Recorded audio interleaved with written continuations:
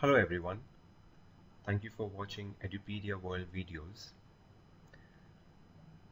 We have already covered within SAP Finance and Controlling Overview the topics like the finance integration, general ledger, and accounts payable. We will now look into accounts receivable as a module. Similar to accounts payable, where you had the vendor transactions which were recorded in FI, over here in accounts receivable, you have the customer related transactions which are recorded in financial accounting. There is a real-time integration done where the reconciliation GL accounts are triggered at first the invoicing stage, and then again they are cleared at the payment stage. So the AR module, the accounts receivable module, will handle the incoming payments, and it will monitor the overdue payments, and finally it will do the reporting. Similar to accounts payable process which involved a vendor, which we saw earlier, in this case accounts receivable process is involving a customer. The process starts with when you create a billing document in sales and distribution module. This billing document gets also created automatically in finance at the same time. On the other hand, while you're doing this in SAP, you are sending this invoice copy to the customer. Once this posting is done in finance, the reconciliation account is triggered. The reconciliation account is nothing but a compilation of your customers, which we saw earlier. Once you receive the payment from the customer, this reconciliation account is triggered automatically again when you receive the payment from the customer. And this clears out your reconciliation account balance. Let us look at this as an example. So over here you have an open item wherein your accounts receivable customer is debited for, let's say, $100, and you have credited your revenue and your VAT account accordingly. Now when the customer is making a payment, you will do a clearing, and this clearing can be done automatically without any manual intervention also. The clearing account, the clearing transaction will look like your bank account is debited and your customer account is credited. So if you're from an accounting background, you will now understand that a debit of the customer and a credit of the customer nullifies the entry totally, which means now you're only left with a revenue account which was credited, and this goes into your P&L, and on the other hand your bank account is debited because you've received money in, and this goes as a part of your current asset in your balance sheet. So this is how the set off is done between an open and then a cleared item. The next topic, let's look at cash management. This is a very small module, and there are many clients who do not opt to implement this because they prefer doing the cash management offline by using their shared services team, either onshore or offsite. Cash management is nothing but managing your outgoing and incoming payments and keeping a track of the exchange differences. In many big companies who do international transactions, they have to be aware of the exchange differences that occur from time to time. When they make a transaction, there may be an exchange rate of an X amount, and that rate will change when the actual payment has been received or made. Cash management team also looks into things like processing the payments and making sure that if the partial payment is made, then we have to chase customers for the next payment, etc. And these transactions then flow into general ledger. Similarly, you see there's another slide on the incoming payment side. It's exactly the same, wherein you are again updating your exchange rate differences and you're posting into general ledger. Cash management report will include different kind of instruments. For example, your cash position, your liquidity forecast, your bank reconciliation statements. Usually bank reconciliation is done at every month end. And different kind of data is used to create these different documents. For example, your bank accounts, your payment advices, your balances from accounts receivable, accounts payable, etc. are all utilized to create these different reports under cash management.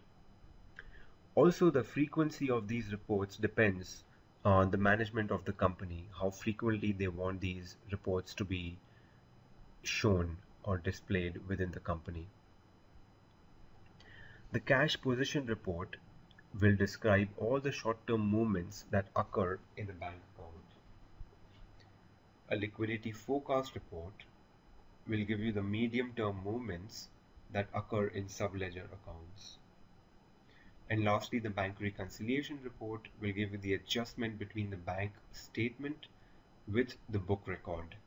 So if there are any differences, then they need to be found out as to why they occur, and they need to be resolved. Next small topic is tax accounting. SAP also provides you tax accounting provision. For example, if you have an international business, then there may be different kind of VAT percentages which you need to record in your system. Also, even if you don't have a lot of international business, but you do have domestic business, but with different kind of products, then the VAT percentage will differ from the type of goods or services. So, mainly VAT covers the tax code. A tax code is nothing but it's a 2-digit or 2 characters which can be alphanumeric, and they define what exactly is your VAT percentage or the type of tax. You can have as many tax codes as you want in a company, and they have to be differentiated between outgoing tax codes and incoming tax codes. For your outgoing transactions with a customer, it is called an output tax code. For your incoming transactions with a vendor, these are called input tax codes. We will look into tax codes in detail later on. Now let's move on to some of the CO related submodules. Let's look at cost controlling. Cost controlling is a very wide and vast subject. Within cost controlling, you will have the hierarchy, which we've already seen earlier, where you have a controlling area, you can have multiple company codes, then you have the cost center hierarchy and the fund center structure. The cost center hierarchy is nothing but a hierarchy which the management of a company decides. They can divide into finance, operations, support, etc. They can also add HR to this if required. Now let's look at what exactly is a cost center. A cost center represents the responsibility area that generates and influences the costs. For example, you can have a cost center which is specific to logistics, which is also even more specific to a location. And that cost center can be used to book your expenses against. And this at the end of the quarter or mid-year or annual year will give you a right reporting and give you the figures against that particular cost center which you have booked throughout the year. There are again naming conventions which are used for cost centers, and this differs from company to company. Over here, it's just an example which tells you what should the cost center start with. If it starts with A, it's for the company code. For B is the admin group, etc., etc. So this can differ from company to company. Also, some companies only prefer having numerical cost centers and no alphabets at all. Fund center represents the structural grouping in departments and the responsibility areas and projects within the organizational unit. Only certain cost element groups will be activated. For example, community development, sponsorship, charitable donation, etc. There are two different types of cost elements. One is a primary cost element, which will originate in finance from equivalent accounts. So this means that finance and controlling have a common link using primary cost elements. But secondary cost elements only emphasize on internal allocation, and they do not have any connection with finance. Commitment items represent the functional grouping of expenditures and revenues within a financial management area. And we will be looking into all these items like cost centers, profit centers, cost element types, commitment items in the next couple of videos, where we will look into the CO module in more detail. We also have activity types, and this is basically the type of work produced by a cost center for the benefit of other cost center. Activity types use tariff and unit of measurement to charge the other cost object. For example, if you've done 10 hours of consulting and then there's a rate attached to it, these are the different concepts which are used for activity types. Again, statistical key figures represent values that are used as an allocation base to allocate costs from one cost center to another cost object. Over here you see cost allocation, which is a process of attributing cost to particular cost centers.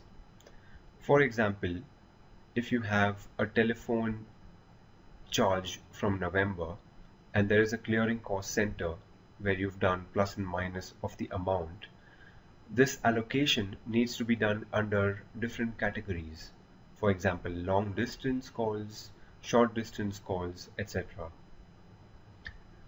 Only within long distance calls you may have different categories as well, depending on how the organization wants to allocate their costs. And this is used later on for internal management reporting, where they can analyze where are they spending more than their budget and where they're spending less. You can also distribute your costs. For example, if you have a cost within 3 different cost elements, you can distribute them into another 3 different cost elements, completely different. Or you can do it the other way around, where you're doing an assessment where you want to combine the cost from 3 different cost elements into one. This is called distribution and assessment and is also one of the cost allocation methods. Planning in cost center and planning in fund center is again done by using the cost element level or by resources like materials, services, etc. And they're broken down into periodic planning like months or annually or weekly, etc.